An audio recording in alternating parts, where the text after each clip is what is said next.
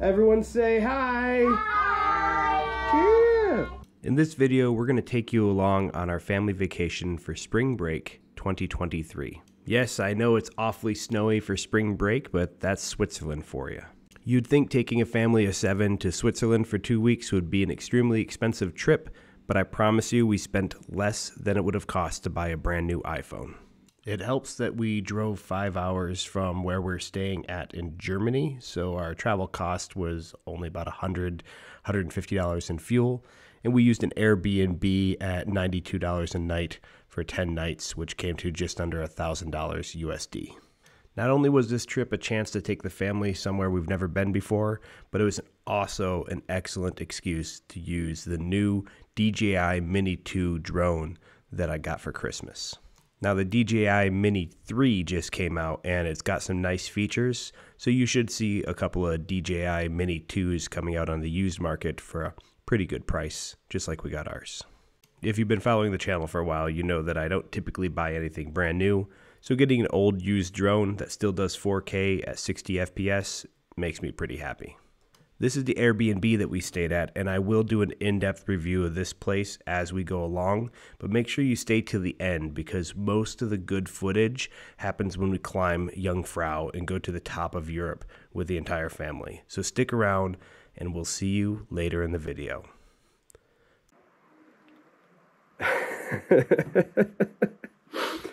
Whew.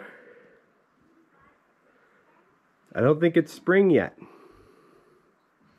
I wasn't going to do a video this week, but I woke up to some snow out here. We're in the foothills of the Swiss Alps at an Airbnb, and it's absolutely gorgeous. This is the view. Now, snow's coming in, so I'll throw a picture of the view up here for you to see. Yep, you should be seeing it right about now. And you can see that from every window that's facing south here in this Airbnb. We brought the van because, well, got 5 kids. You got to fit them all in there. This ramp that goes up over the house goes to an old barn. This place was built in 1884, so it's nearly 150 years old. I love how we can drive right down here, drop our trailer. There's an old goat and chicken barn built in right here. It's just filled with firewood though. See if it adjusts.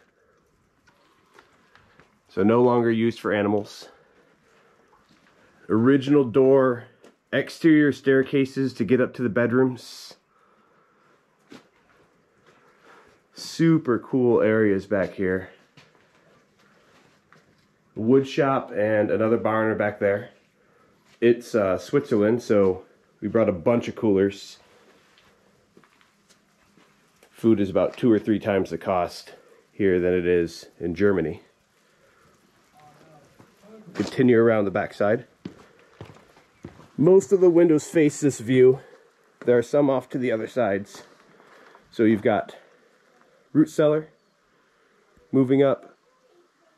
Actually, the root cellar doesn't have windows. That is a shop or something garage. There's a root cellar in the back. Dining room and first floor bedroom windows, and then second floor up there. Love these overhangs. Beautiful. I got too much glare. Hold on. There we go. Beautiful original wood. 150-year-old building. Now, we picked it because it was the cheapest place to bring the whole family. It's got like 8 beds. And it was $92 a night, which is pretty cheap for this area.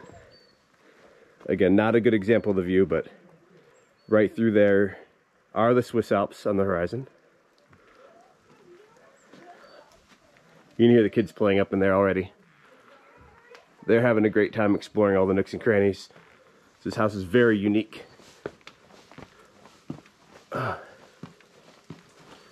There's another room up there that's not furnished, so not using that one. Back door. and then a second access to the upstairs bedroom, so you don't need to walk through one bedroom, get to the other. This seems relatively new, but there's a root cellar in here. I don't have the key, but you can hear it. Echoes perfectly. Old farm trough. And then out the back here, compost, is this goat trail.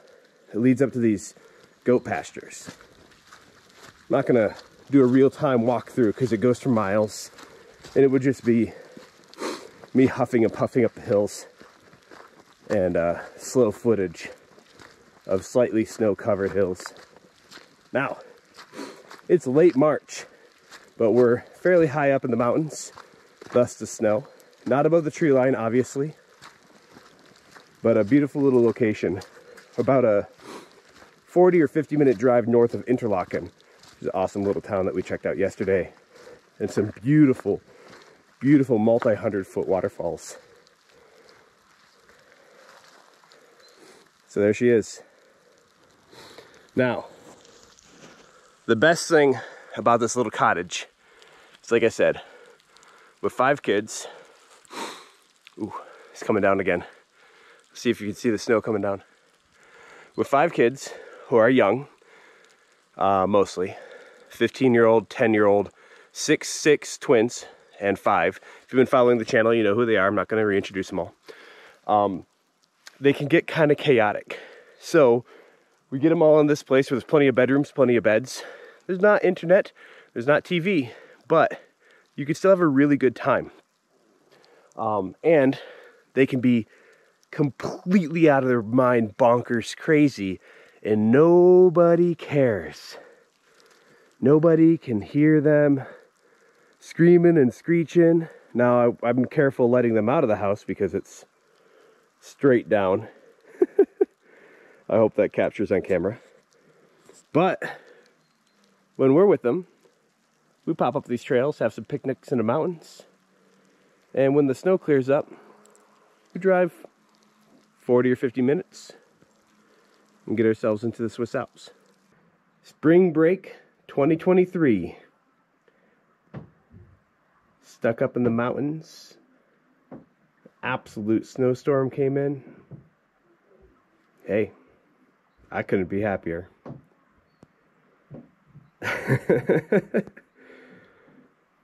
Not quite spring break. We ended up spending 4 days at that cabin as the snow came down and the roads became extremely treacherous coming down out of that mountain pass.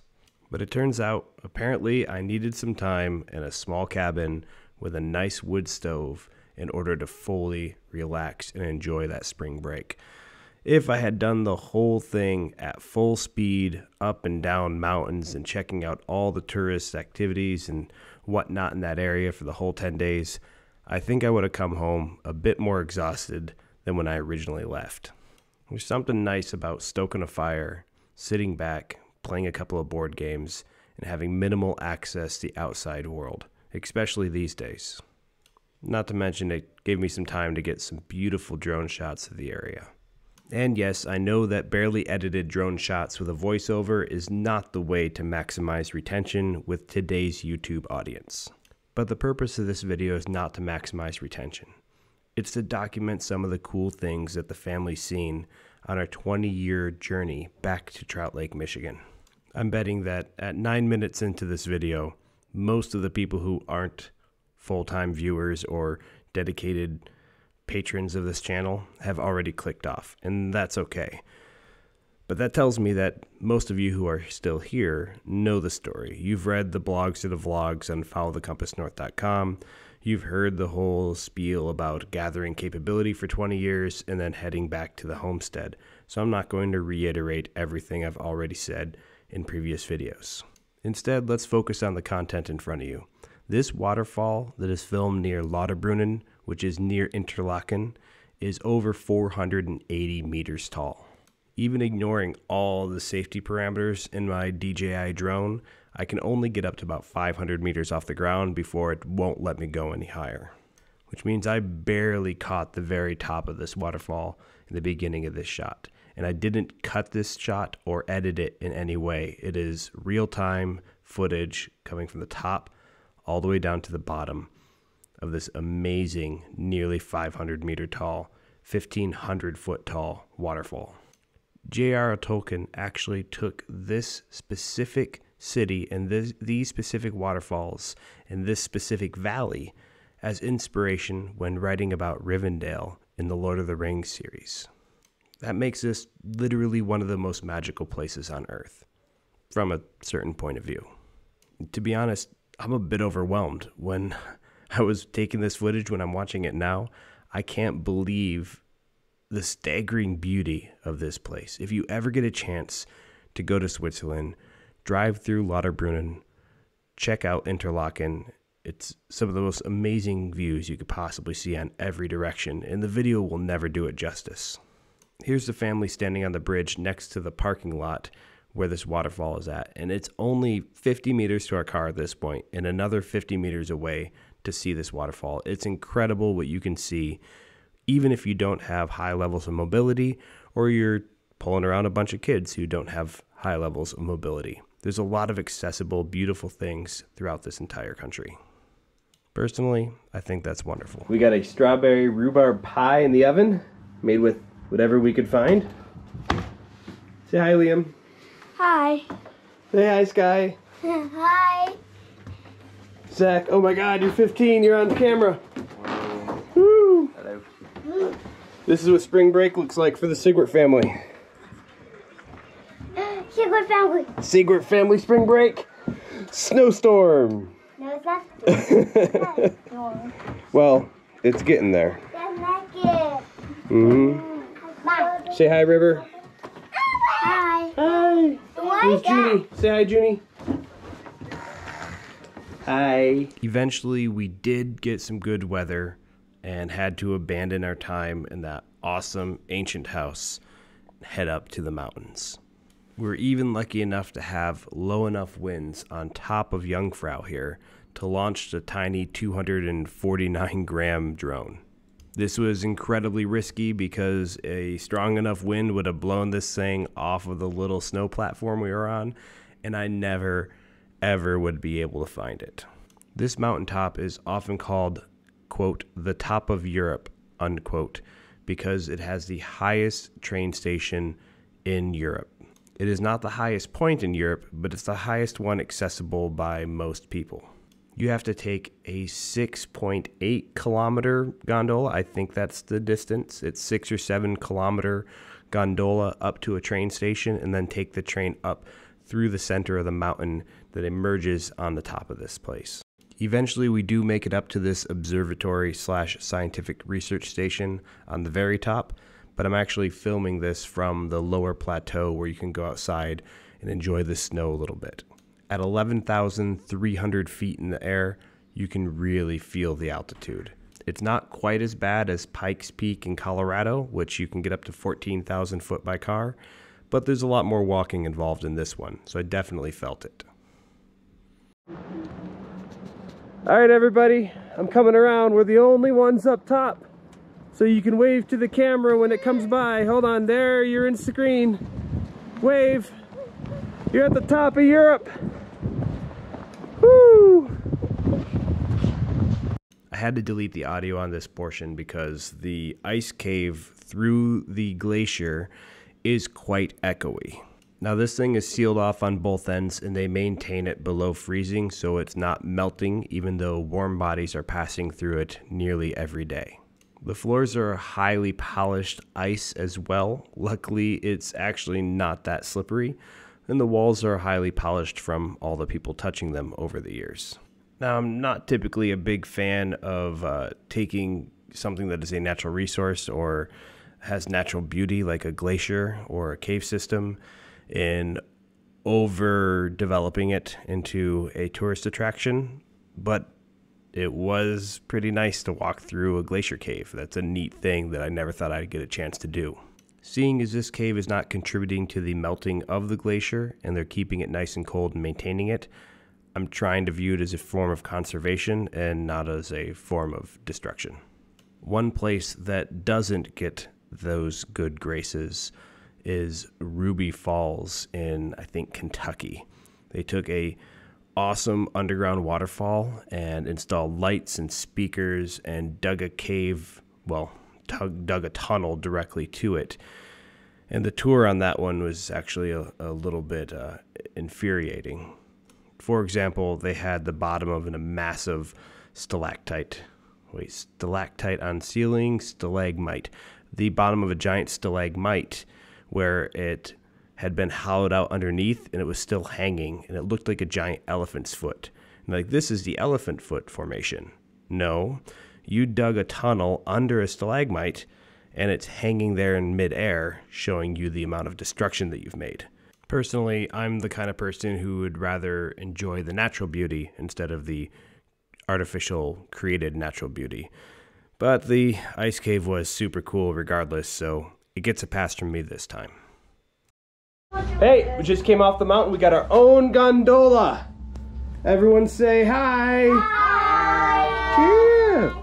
The whole Sigwart family all together, enjoying these breathtaking views. Ooh, a view. Oh my God. Yeah, it's so fun. This ride was so long that I went ahead and did a time lapse of the rest of it. Absolutely stunning views, as is the norm in this area of Switzerland.